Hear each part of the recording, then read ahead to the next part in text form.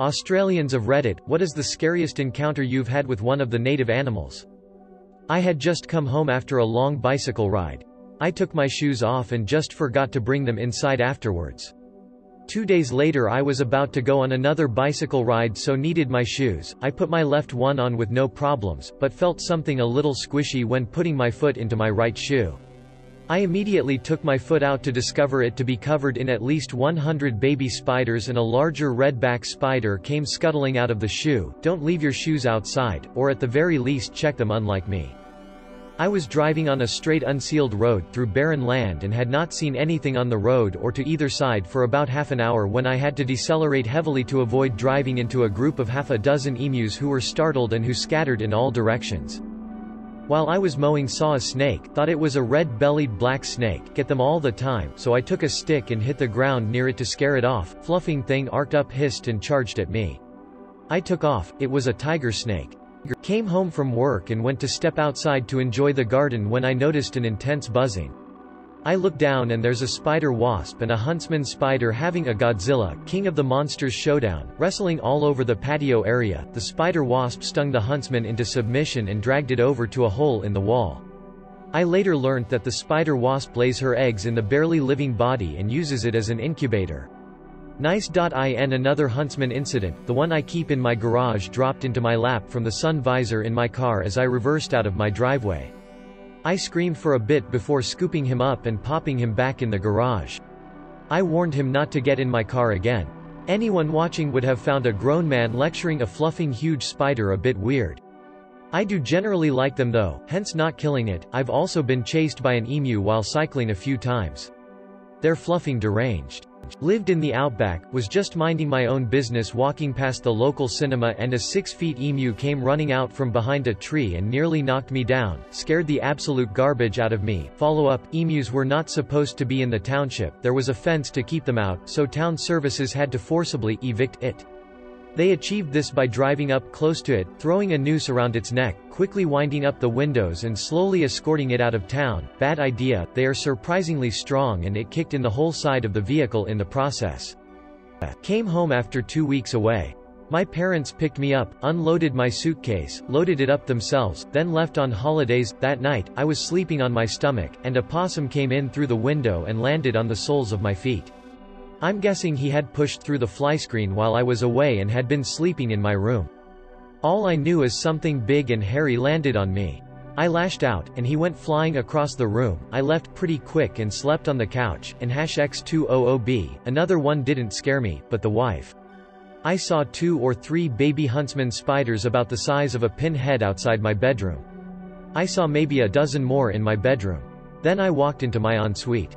Huntsmans have about 200 babies at a time, and the remaining 185 were all in there hanging out. The wife made me go out at 11 p.m. for bug spray, and still didn't sleep in the bedroom for another 4 nights. About 5 years ago I was fully envenomated by a king brown while working on a remote mine site in the Pilbara. I had all sorts of side effects from the antivenom, including blindness. It took 2 years to fully recover. Went into my shed, no lights, only to find out it was full of red backs with webs in every corner. Now I am not scared of spiders, but holy Christ, half a bloody dozen were crawling all over me. Lucky I had some friends that were more than happy to smack them off. I'm not from Australia but lived in Brisbane for a year while studying abroad, was walking to the bars with a friend in the evening, quite dark out even on suburb city streets, so I pulled out my smartphone camera light. Just as I do so, I pan up to rustling in a nearby tree and there is a giant bat on a tree that turns around, and spreads its wings like it's Batman. We ran out of there darn fast. After that, along with spider webs, I no longer walk on sidewalks into the suburbs, even during the day. A leech attached itself to my eyeball while I was hiking in the rainforest. My friends wanted to piss on it, or light a match over it, but neither solution seemed ideal. So I waited while it wiggled about, filled up with blood, and finally dropped off an hour later. The following week I went on a date with one of the guys I met on that hike, even though I still had a zombie eye from the leech bite. 10 years on, last year, he and I went back to the place where he first looked me in the eye with that leech wiggling about, and we were married in the rainforest with our friends standing by. Edit, because you didn't want to see it, or did you? Opening square bracket. 3 dingoes rolled up on me and my sisters on Fraser Island. Dad chased them off with a big stick before they could do anything besides make all 3 of us garbage ourselves.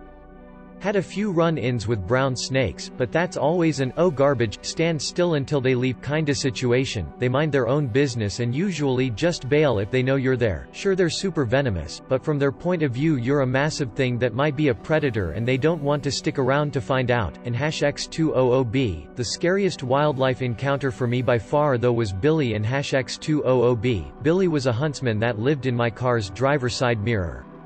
I'd see him every now and then. He'd usually crawl into the gap between the mirror and the casing whenever I opened the door or just hang out on the mirror itself until I started the car and the vibrations spooked him back into the mirror casing. He was chill, never really bothered me, ate the previous tenants, smaller, less friendly spiders, and I'd like to think we were becoming fast friends. At the time I was working long hours at a nightclub and would head home at like 6 a.m., usually dead on my feet. The drive home was always a blur.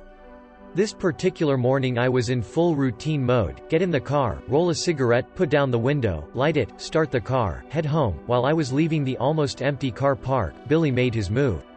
And #X200B, Billy climbed across from the mirror, through the open window and onto my dashboard before I even knew he was there. By the time I saw him, he was crawling onto my steering wheel and breaking every boundary we had set in our friendship. The mirror was his space, the car itself was mine. My knee-jerk sleep-deprived response was to jerk the wheel to get him off, and with my attention completely on Billy I didn't see the one other person in the car park who was walking to their car. When jerking the wheel didn't move him, I flicked Billy off the wheel and straight back out the window. Did I hit the other person? No, I missed them by about 5 meters, but the scary parts here were that my gut reaction was to jerk the wheel, which is so ridiculously stupid, and that I didn't see the other person because I was distracted. I could have hit them. I got lucky, and it was a bit of a wake-up call for me about driving tired. And #X200B, I don't know the full story here, from Billy's perspective, but at the time it looked like he was pushed to his breaking point. In the moment I thought it was jealousy of how much space I had in the car compared to his little home in the mirror casing, but looking back on it there are a lot of reasons he might have wanted to come in. He might have been cold, or curious, or just wanting to come say hi. He was a chill spider and really easy to get along with. I should have given him the benefit of the doubt. I regret my rash decisions because now I'll never know. I never saw Billy again after that morning, but I hope he's found another car to live in with someone who treats him right. Being swooped by magpies and even plovers, they are very territorial and annoying as fluff. When they swoop they don't generally hit you but get close enough for you to hear them swoop next to your head. Hubby and a couple of mates were swimming in the darn in their jocks when someone yelled out crocodile, but it was an 8 feet black snake swimming out after them on top of the water. Hubby went back to the gum tree to get his clothes and the black snake had curled up next to their pile of clothes. They walked about 2 miles back home in wet jocks, barefoot. The 3 of them went back on the tractor with a shotgun but couldn't find the snake. He also reckons he saw a black panther in the bush, but I'm skeptical. I was sleeping in my bed and suddenly woke up for no reason. I looked around for a bit before noticing the largest huntsman spider I had ever seen in my life clinging to the ceiling right over my head, and as soon as I saw it I panicked and leapt out of bed, and not 10 seconds later the spider had dropped down onto my pillow right where my head would have been. That incident literally gave me arachnophobia. In bed, felt something scutter over my chest, turned on the light, saw nothing. Then as I went to turn the light off saw a giant fluffing huntsman crawl under the mattress. I was so tired that I left it, but it still freaks me the fluff out. Okay, and #X200B, school canoeing camp out on the Murray River, approximately 6+ hours from civilization, taking a garbage in a hole in the dark, loud thumping behind me getting closer and closer and closer, fluffing kangaroos just seeing what's up. Best garbage I ever had, and #X200B, walking through long grass like a moron with friends, accosted by a large brown snake. Turns out I can run pretty fast, and #X200B, dad clearing weeds out the back of my parents' house. Accosted by a large brown snake, fastest I have ever seen dad move, and #X200B, neighbor knocks on our door, tell us he just saw a large brown snake go into our yard, dad goes to look, accosted by a large brown snake. Neighbor runs it over as he is backing out the driveway, and #X200B, at friend's house. His dad starts getting excited, accosted by a large brown snake on the front lawn, kills it with a shovel in some stubby shorts and thongs, way too casual about it. Largest, thickest snake I've seen in person to this day. Old boy just chopped it into 3 bits with a tiny shovel and #X200B. Basically, you don't have to look far for a poisonous snake.